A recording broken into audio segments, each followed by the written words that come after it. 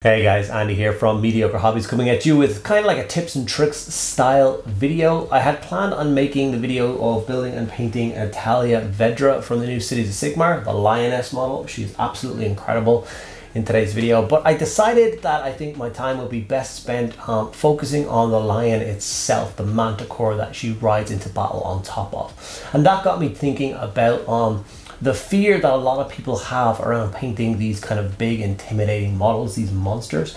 As you can see, I am not burdened by such fear. I am more than happy to slap a paint job on a monster and get, I think, fairly nice results for kind of like a little bit of effort.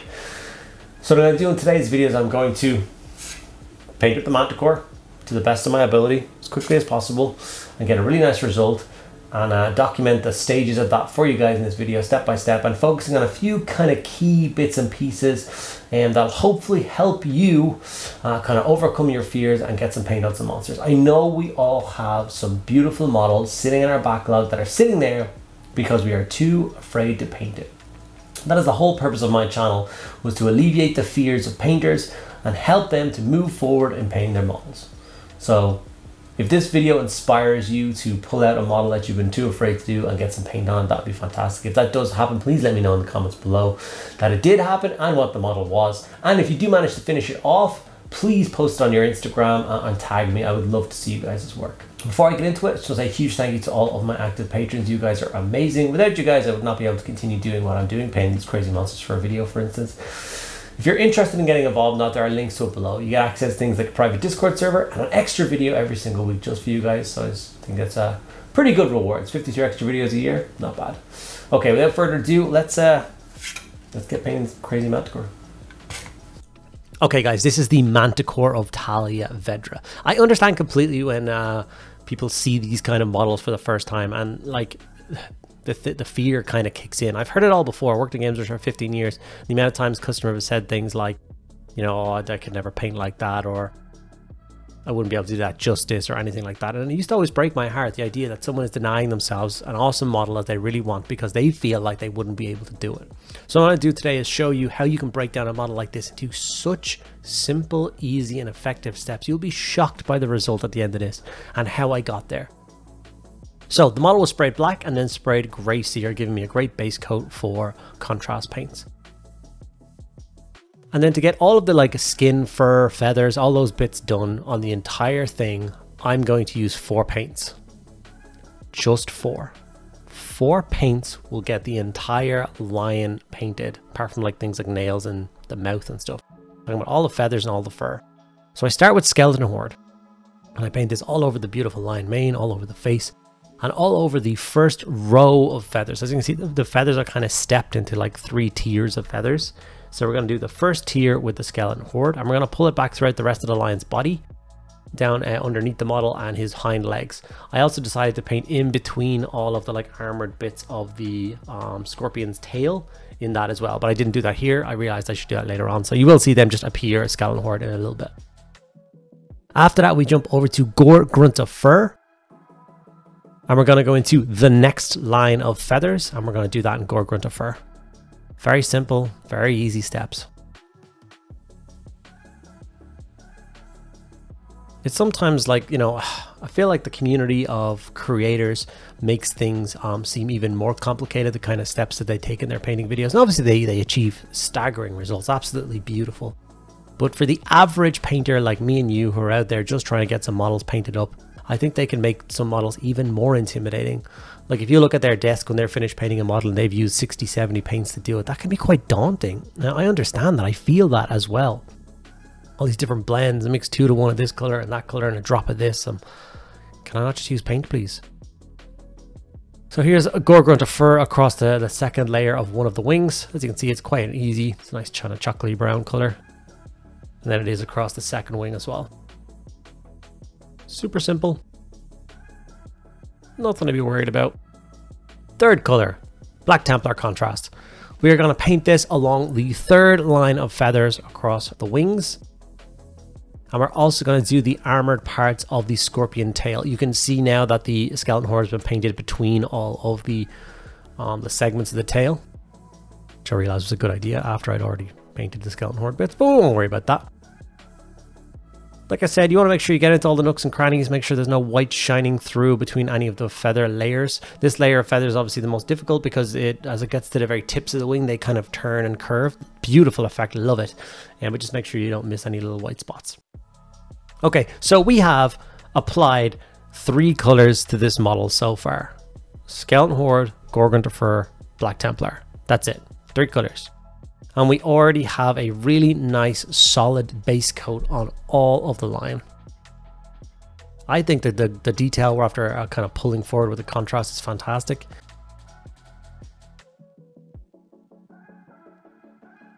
And obviously some people could leave it like this and be super happy with it.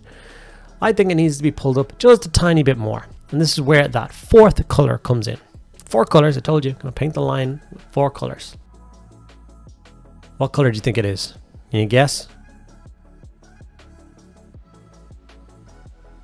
Well, you'd probably be wrong. It's just a bone color. Any bone, proxy white, Shapty bone, screaming skull, any slightly off white that you like. I'm gonna go for screaming skull. And then just dry brush it across the entire body of this piece again. It's gonna catch all of those razor sharp details, all the feather details, and all the different layers. And not only will it highlight all of the different colors, it will also pull all those colors closer together, make them look like they belong on the same creature, the same animal. So this is going to go across all the wings, lion's head, scorpion tail, doesn't matter. Everything that you've put color on so far, you're going to dry brush with Screaming Skull. Super simple and effective step. And in a second, I'm going to show you the kind of models back, and you will see one wing that has been dry brushed and one wing that hasn't, and you'll see the staggering difference that this dry brush does give. I've used this kind of technique for years on loads of different things, and I've shown the technique to a bunch of different people. They're always shocked by the result you can get by adding just a very simple dry brush. A lot of people need to scoff at the idea of a dry brush. It's just another tool in your arsenal for getting models painted. And I don't know about you, but I don't have time to be spending weeks painting up these models and individually highlighting each and every feather. Got too many other models to do. So here is one wing dry brushed up. You can see the difference. I think that's a staggering change from a simple dry brush. Obviously, you want it to be super light. Make sure you've got literally nothing left on your brush.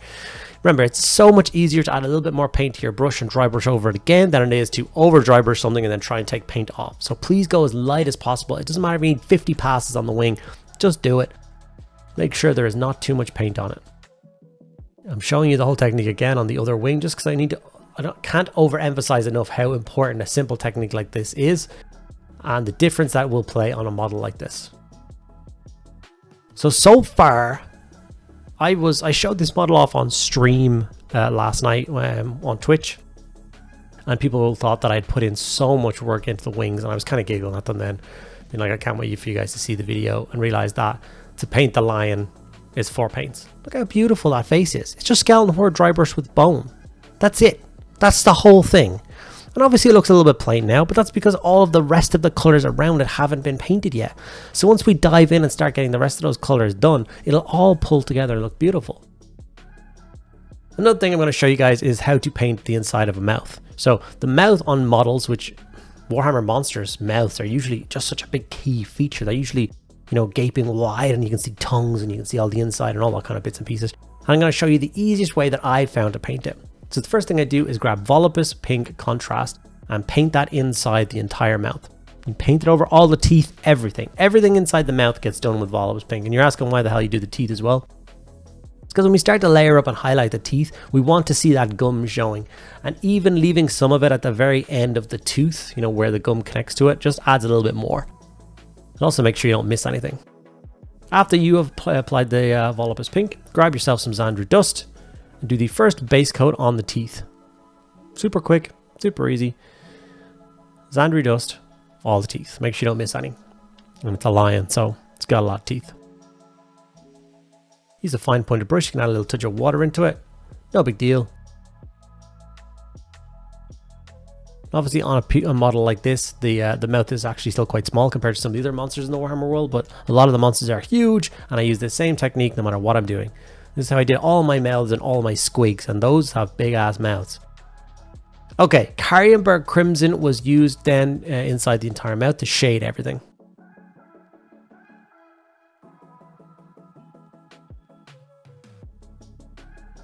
All the gums, all the teeth, all the everything. After that, pink color was used to highlight all of the gums and the tongue very lightly.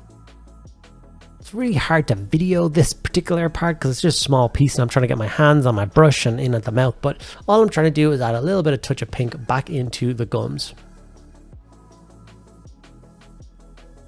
I'm not going crazy, I'm not trying to give it full coverage or anything like that. It's just a few scratchy lines along gums, along the tongues and around the bottoms of the teeth and stuff. Nothing crazy. After we get that done, we're going to go back to our trusty Screaming Skull. And we're going to add the last highlight to the teeth. This time it's going to be about halfway down. And then paint it down to the tip.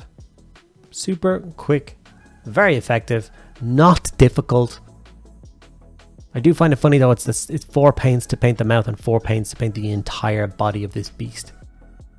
Obviously I've been doing the nails on the lion's paws, the same thing. I just did the Makota's Andrew Dust and then a quick highlight of Screaming Skull.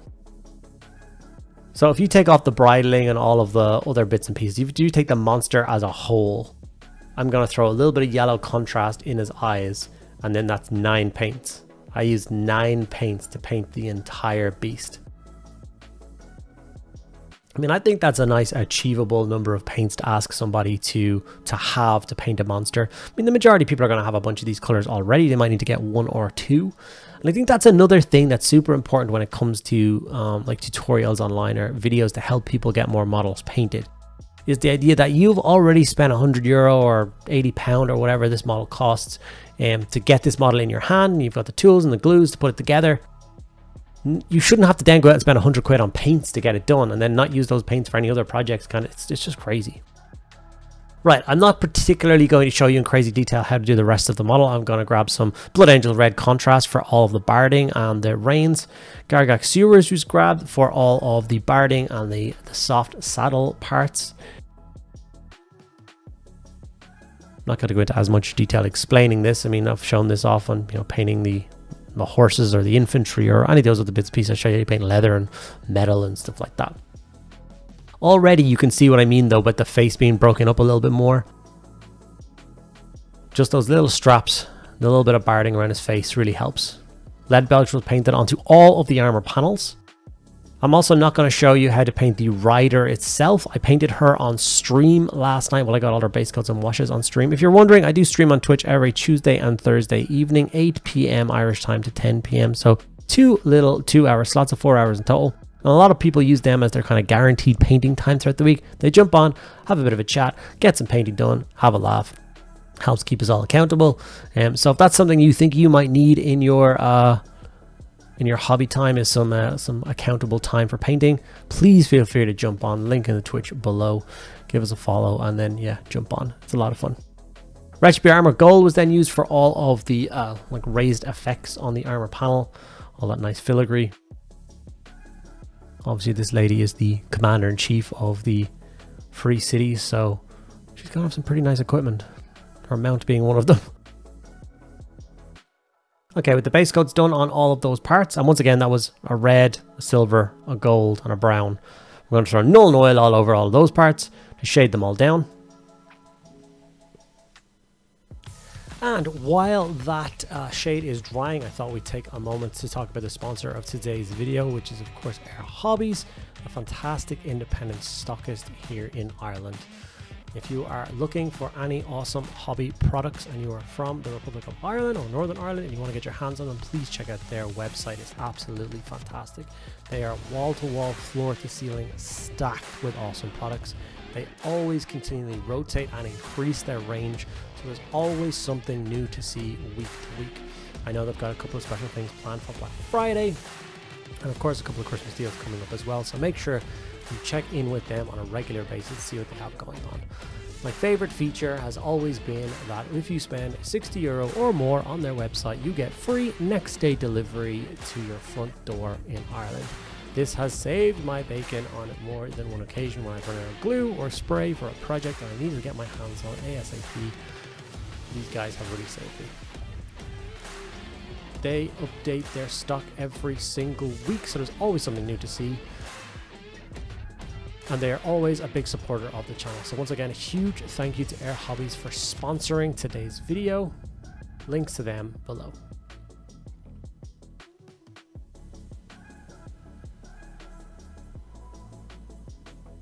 Now it's time to highlight, and I will show you a little bit of her, because as I was highlighting up the armor panels in the red, I was going along and painting up the rider herself, Miss Tahlia.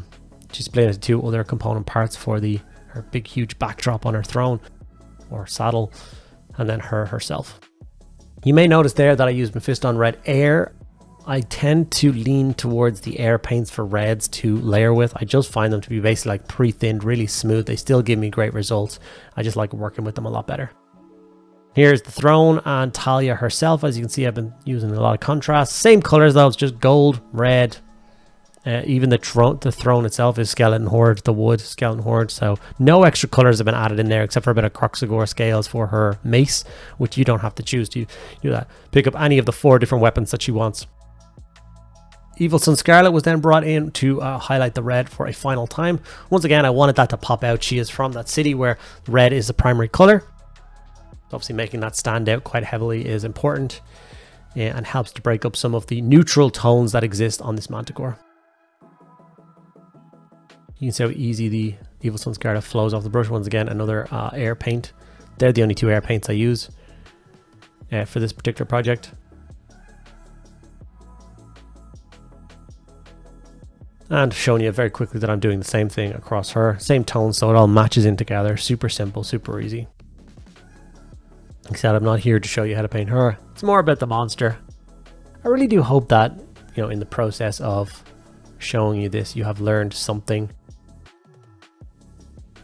It is important that the main purpose of my channel, or at least I feel the main purpose of my channel, is to alleviate fears. Stop people being afraid to paint. Get their model done. Be proud of them. You'll always be proud of something you've painted, more so than one that you've left in a box in a cupboard for 10 years.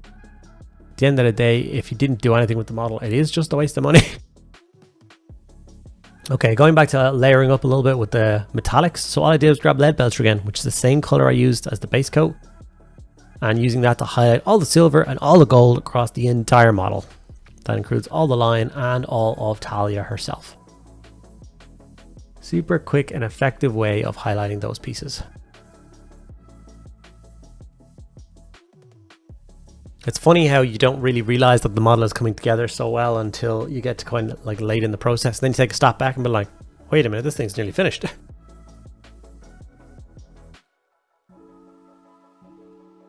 Catachan flesh was used to layer up all of the leather parts.